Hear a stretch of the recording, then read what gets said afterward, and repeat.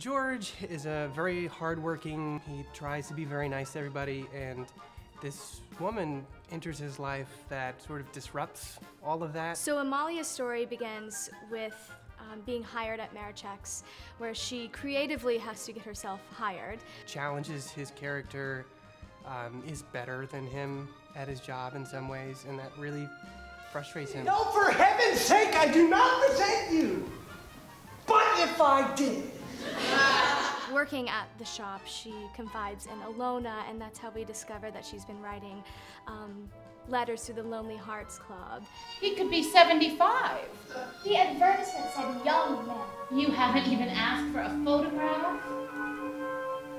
I don't know his name or what he looks like. Everybody wants two things, to be fully known and to be fully loved. George, in an effort to do that, joins this Lonely Hearts Club. But listen to this. Dear friend. And so when he finds out that the person in real life is not loving him or knowing him the same way that he thought he should be known or loved, it really disrupts what he thinks about love and life and who he is. I would recommend Mass today.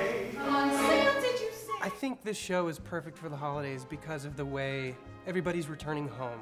It's a feel-good show. You get to watch two people fall in love. This show is all about living the life that you think you're supposed to be living, and then you get to return to what's important. The music is incredible. You leave with the tune stuck in your head. And who doesn't love a good love story around Christmas time?